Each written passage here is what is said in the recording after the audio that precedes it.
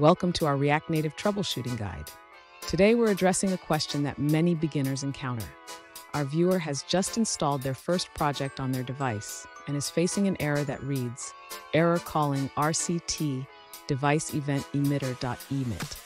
Let's dive into what this means and how we can resolve it.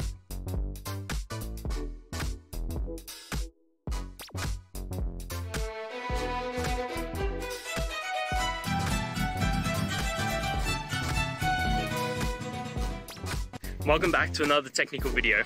Today, I'll be going through your question, answering it, and hopefully finding that solution you're looking for. Guys, remember to stay just a little bit crazy, just like me, and hopefully you work through to that resolution. Let's get started. The error you're encountering, error calling RCTDeviceEventEmitter.emit, typically occurs when there's an issue with the native modules in your React Native project.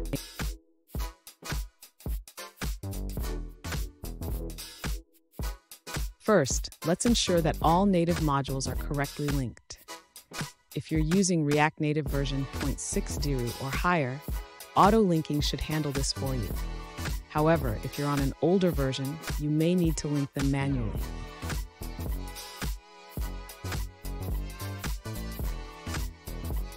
Next, check your React Native version. Sometimes compatibility issues arise if you're using a version of a library that doesn't match your React Native version.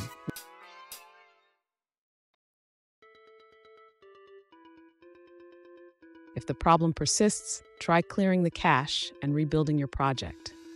This can resolve many issues related to stale builds.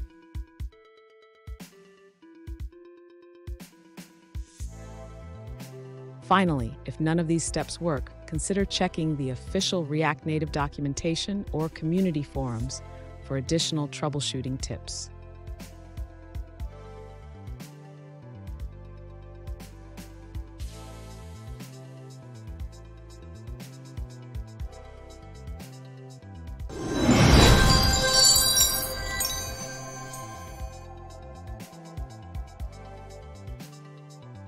Let's now look at a user-suggested answer.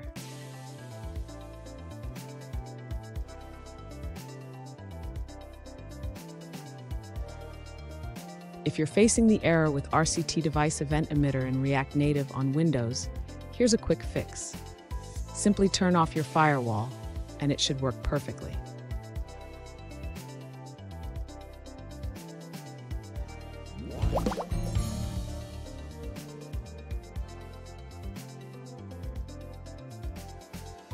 Let's now look at another user-suggested answer.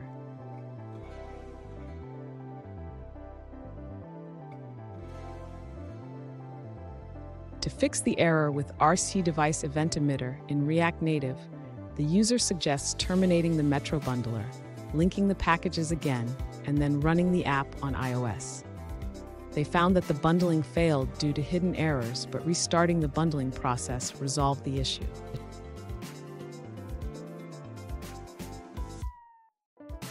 And that's it, guys. I hope this video has helped you get through to that resolution you're looking for. And if it did, please hit subscribe. I'd really appreciate it. Now, until next time, I hope you have a good day, and see you then. Cheers.